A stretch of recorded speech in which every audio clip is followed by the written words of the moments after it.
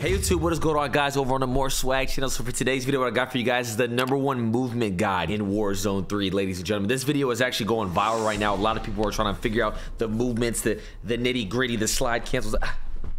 Today, my boy Dream, so I got y'all. Make sure I hit that subscribe button, drop a like if this helps you guys out a lot. Without further ado, let's get into it. I know there are a lot of people out there going through the pain of getting slammed over and over again by good players, and they aren't sure what to do to get better. And I know that because that person getting slammed was me just a few years ago. But after many months of frustration, I figured out how to improve my movement, and now I consistently drop high kill games. So stick around until the end of this video, because I'm going to explain exactly what you need to do to become a movement king. Damn, so the first step put you in a was blender. something that I didn't learn for a long time. You see, I watched movement tutorials and I learned the basics on YouTube, but what I found out was it didn't really help me win many gunfights. In fact, I started losing a lot more at first because I was trying to use flashy movement. And it wasn't until after losing a lot of these gunfights, I realized that I needed to start training like an athlete to start getting better. You see, athletes spend a lot of time doing drills and they practice the skills that they're going to use in a game. And Call of Duty is no different. Movement is not just I'm gonna keep it a bean chat with y'all. I'm gonna keep it a bean. Doing drills? I'm gonna just be hard as Dream Strike is probably like, I'm sure it's great type shit, but like doing drills, just get out in the field and try it. It's about learning the buttons you need to press. You have to practice like you're going to play in a game. So for the first step, I'm going to take you through all the movements you need to learn and give you 7 practice drills, and then I'm going to show you how to put all of them together to break your opponent's ankle. It's good for someone who doesn't play 8 hours a day. I feel that. I just feel like it's just like, you just gotta play. The more you play, the more you're just gonna get better at it type shit. Now the first mechanic to learn is the slide cancel. Now to do it, we go into a tactical sprint, we press our crouch button to start a slide, and then we press jump to cancel it. It's just 2 buttons. And you can change the length of your slide by adjusting how long you wait to cancel it with the second button. And there's several reasons why we slide cancel. The first is that we get peeker's advantage, because when we slide around a corner, it takes time for that data to go to the servers and reach the other player, which gives us a really small advantage where we can see that player before he can see us. Crazy? And it gives us the ability to get the first shot in a gunfight. And we can also use it to break cameras, which is basically just a term for faking out your opponent and causing them to lose track of where you are, which can oftentimes get you easy kills. That was kind of mixy. It makes you a little bit harder to hit because you can change your momentum very quickly, and a sliding character model is a little bit smaller than one standing up. So to practice like how we would in a game, the first thing we're going to work on is slide challenging a corner for peeker's advantage. You first want to find a target, and you want to start behind a wall and then slide cancel out past the wall and shoot at the target. Now I like using the It's crazy because I really think like for every Call of Duty from now on forever will always have slide cancel or some sort of movement. It's like one of those things that just like it has to be in the game. First off, you want to make sure that your crosshair is accurate as you go around the corner and is as close as you can get it to looks the like target. aimbot. Looks like aimbot. ADS. You want to have to make as little adjustment as possible when you go to shoot your gun. This is called your centering. And the second thing to be aware of is how far you slide past the wall. You want to practice sliding out far, and you also want to practice stopping close to the wall, because depending on the situation you're in, it might be useful to do either one. The important thing is you want to be in complete control of where you stop after the wall. Now before I move on to the next drill, it's important to talk a little bit about how we actually learn new skills. And we simply learn new skills through repetition and through feedback. And what a lot of people don't realize is you can actually develop bad skills if your practice sucks. Because how you practice is exactly how you're going to play in a game. If you rush through this drill and don't practice it correctly, you're repeating and reinforcing bad habits that are going to follow you into a game, and you're probably going to die a lot in gunfights. So you want to make sure that you're taking time on these drills. And it can be extremely helpful to record yourself and watch it back to analyze things that you're doing wrong. I remember when I first started practicing like this, it was really hard, because when you're shooting at a target, you don't get aim assists. And there were a lot of times when I wanted to just give up and play the game. But that's why whenever a drill is hard for me, I try to remember the 3 S's. Now the first S stands for simplify. Let's say I was working on this drill and my shot was all over the place. Well, the first thing that I would do is I would stop shooting and I would just work on my centering. And now there's less buttons that I have to press and less steps that I have to focus on, so I can really work on the first things that I need to do correctly. You always want to simplify something when you're having trouble with it. Like for instance, if you were teaching someone math, you wouldn't start with calculus. You would start with the basics. True. And as dumb as it sounds, learning to... I took calculus, by the way. I took AP Calc. I got a 81 in it, a B-, but slide cancel isn't any different. And while I'm simplifying things, I would also be slowing them down. And this is the second S. You have to remember that our brains are hardwired. I deadass took calculus the fuck over and over again the wrong way. That's the habit that you're building, and you're gonna do that in a real game. So realistically, if you've never practiced slide canceling like this before, it may take several hours of practice to start to get it. Just set aside Chat, why the fuck would y'all think I'm lying about taking AP Calc? Why would I claim that shit? I deadass took AP Calc. I did. Senior year of high school, took AP Calc. I was smart at math. Everything else I was not good at. I took AP Calc. Yes, I had a life before this. Chill on me. 15 minutes a day and practice it until you're hitting the Did I pass the AP test though? Nope. target most of the time. And that's the final S, shoot accurately. I know that I've mastered a drill or an exercise and that I can move on to practicing something else when I'm consistently hitting my shots. If you look at this clip here, I'm getting shot and I know that I'm getting chased out of a window. Ooh. So to break this guy's camera, I simply fake like I'm going one way out of the window to break his line of sight, and then I immediately slide back the other way to shoot him in the back. So the important skill here is you need to be able to do 180-degree turns with your slide cancel. So for this drill, you're going to start with your back to the target and you want to slide cancel away from it and turn and shoot at it. And remember, the 3 S's apply to this drill too. If you're having trouble, do like what I did before on the last exercise. And the important thing to work on for this drill is you want to get to the point where you're not significantly overshooting or undershooting your target as you spin around to shoot at it. Ooh. You also want to try to get your spin to be as fast as possible without losing any accuracy. And once you have these drills down, you should start shooting at moving targets. If you have multiplayer, that's great because you can set up bots, and instead of just mindlessly running around and shooting at them, you can just practice your slide cancels. You can challenge the bots at each corner and try to break their cameras. Why do they look like my lobbies? I have all my custom game settings that I use for. Why do they look like my lobbies, chat? But for those of you who don't have multiplayer, Plunder works really well too. Just hot drop into an area of the map where there are a lot of teams and try to push them while using the slide cancel as much as possible. Remember, repetition is what builds skill, and that's why I strongly believe that if you focus on learning one movement at a time and become insanely good at doing just that one thing, you're going to be way better than the person who tries to learn everything at once and is just okay at each skill. So don't be afraid to take a few weeks practicing your slide cancels for 15 to 30 minutes a day before you move on to some of these other movements. Good movement. Okay, so now that I've broken down my system for learning these movements and drills, I'm going to go through the rest of these skills a little bit quicker. So the next movement you need to know is the jump shot. To do it, you simply jump while you're in a gunfight. And it can be really effective to help you get more kills because you raise your character's hitbox, so your opponent will hopefully be shooting your legs while you're getting higher damage chest or headshots. True. I think this movement works great inside buildings where you don't have a lot of room to move around, but it also works great for challenging corners because if someone is, for instance, on the other side of a wall, you can jump past their aim and be harder to hit because they're going to have to move their crosshair pretty. It's kind of crazy to see, like, when you do movement mechanics and you watch the other player's perspective, like, bro, like if they're a bot, bro, they probably think you're fucking Superman. You fly around the corner, you slide cancel. Like, the perspective is always crazy. Like, he flew around that corner pretty far to get on target. I typically like to aim at people's chests because when I use the jump shot, I end up getting headshots to deal more damage. Unfortunately, bunny hopping isn't that great in this game because you don't go very far on the second jump. But anything you can do to add a little bit more movement into your game is typically a good thing if you can still hit bunny hopping, to be honest. Okay, so moving on, the next 2 movements are really helpful when you find yourself behind a half wall or an object that you can shoot over. Now the first movement is the crouch snaking. You basically duck and then stand up repeatedly behind cover, which makes it harder for someone to shoot you. I think they pretty much like they kind of patch snaking a little bit.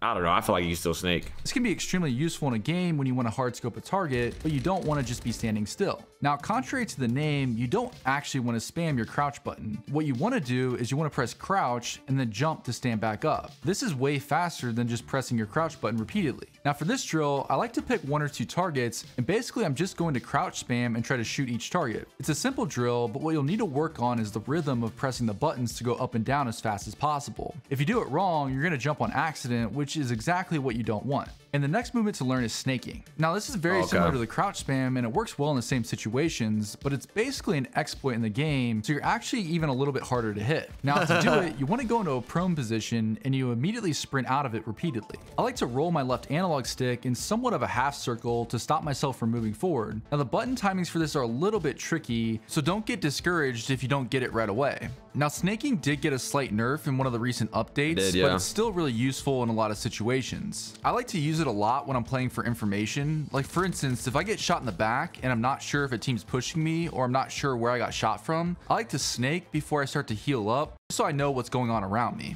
And you can see that I do that in this clip here, and I eventually locate the person who shot at me and then I go to challenge him. But if we get back to the drill, just like with the crouch spam, give yourself a target or 2 to shoot at while practicing. And once again, once you're good with these static targets, just go shoot some bots or real players and try to use these movements as much as possible in the game. Okay, and now on to a Call of Duty classic, the drop shot. To do it, you simply hold down your crouch button to go prone in a gunfight. This movement is great when you're in a close range fight because when you go prone, you completely disappear from your opponent's screen. This works the best up close because your opponent has to look down really far to see you, compared to if you do it at a longer range where they don't have to move their gun nearly as far to get some shots on you. And to practice this, it's really easy. I like to just shoot at a target while I go prone.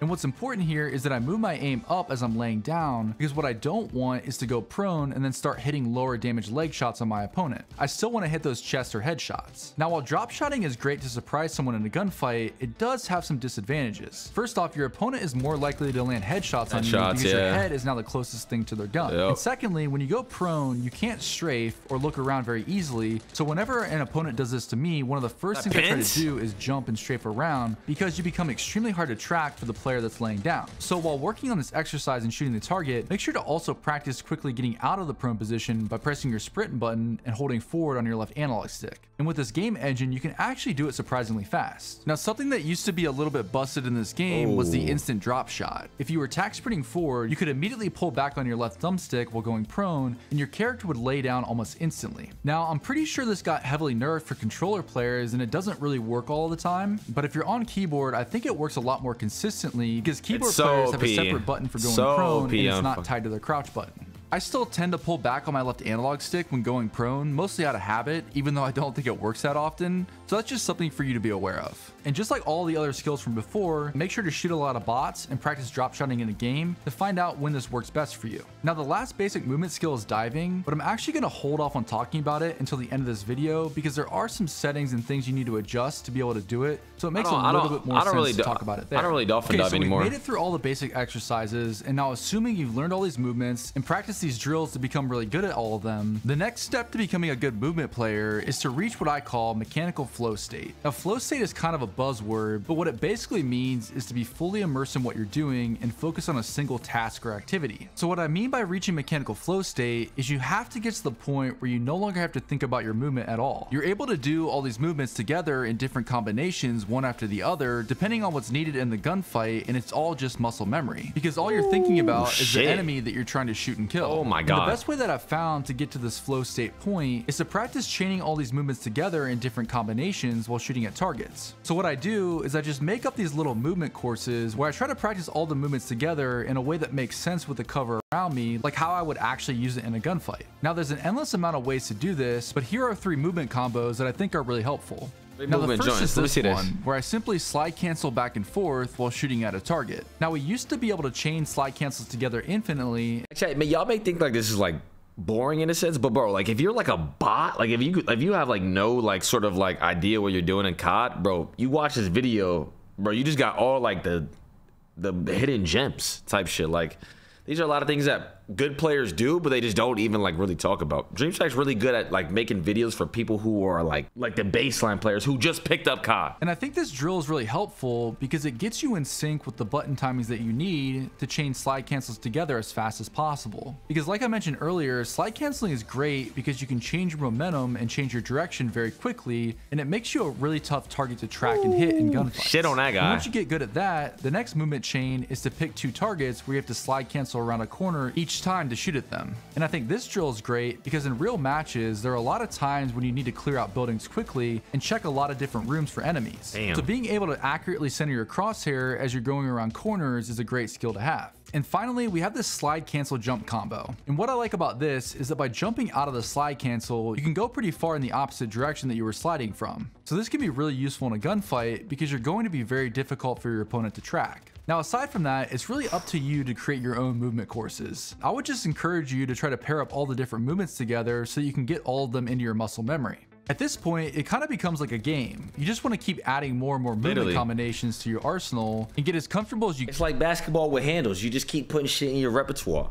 Using them in different scenarios. The overall goal for these exercises is to have your movement become instinctual and also have it not negatively impact your aim. If you have multiplayer, I highly recommend shooting a lot of bots with these different movement combinations, and you can even practice kind of just dancing around them with movement to see what might work in an actual game. Now, before we get to the final step to become a movement king, there are some additional skills you need to know. First off, we have shouldering or peeking. Basically, this is just quickly popping in and out behind. Spell repertoire? I got nothing for you on that one. Let me try to spell it. R E P and cover for information on what your enemies are doing. I like to roll my analog stick in a circle to peek as fast as possible, and I find that I use this skill the most when I'm plating up. Now the next thing to talk about is using doors. Doors are great in gunfights because they can easily confuse your opponents. Whenever I'm being chased, I like to shut them behind me before I re-challenge because no one ever expects you to do that. Also, if I know someone's near me, I like to shut a door before I push them because once again, it's just something that people don't expect. And finally, if I'm low on health and I know I'm about to be pushed, I always try to heal up the corner of a door frame because as soon as they jump into the room, I'm able to run back out to give myself a little bit more time to heal or to try to reposition.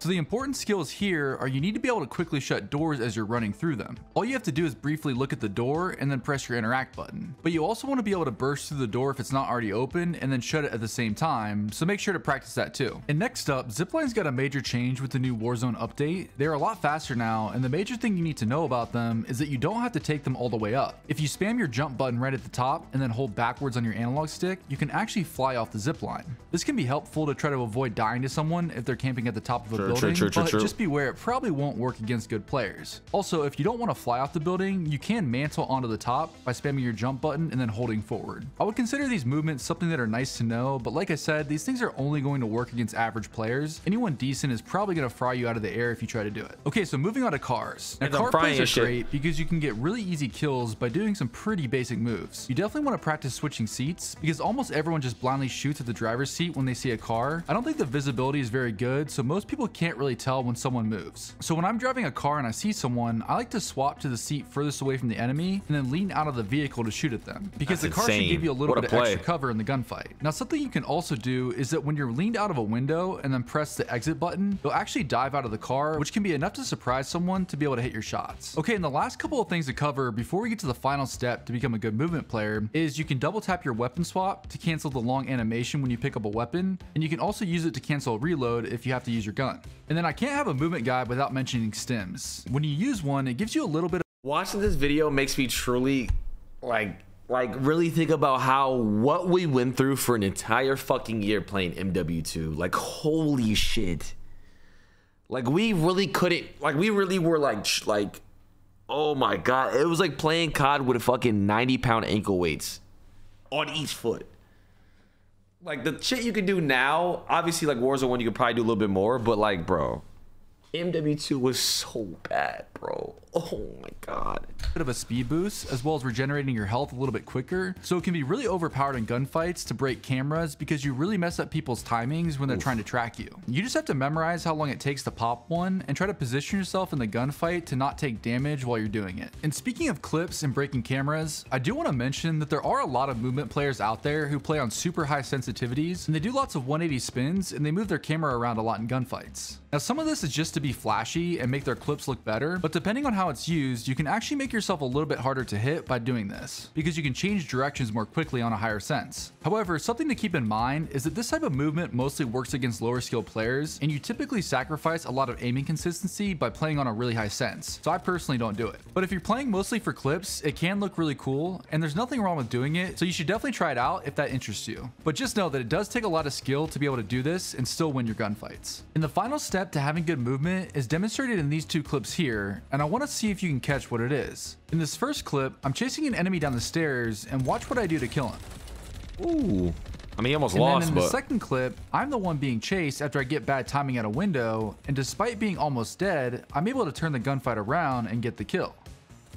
I mean, that's now, it might not seem like it, but in both of these clips, I did the exact same thing. I read my opponent's mind. I knew exactly what they were going to do, and I used my movement to get as far away from their crosshair as possible to buy myself time to hit my shots. This stairwell clip was actually pretty sloppy because I accidentally changed my guns, but the point is, I knew he was baiting me to push him outside the building. Yeah, he shouldn't have switched guns. Every scenario in this game is going to be different, but if you can anticipate what people are going to do and then use your movement to surprise them, you're going to get a lot of kills. And the fastest way to get to the point where you can read people's minds is you have to aggressively push teams as a solo player. Putting yourself in high stress situations will force your brain to think faster under pressure, and even though you're going to die a lot, you'll eventually start to see patterns and be able to guess what your opponent is going to do. This is why a lot of casual players think Warzone pros are cheating, but the fact is most people on the map are pretty easy to read once you put enough hours hours into playing aggressively. So here are all the settings for my controller and for movement. That what he just said right there is probably one of the biggest facts that like no one ever says, but it's so true. Like, bro, that was such a good fucking point.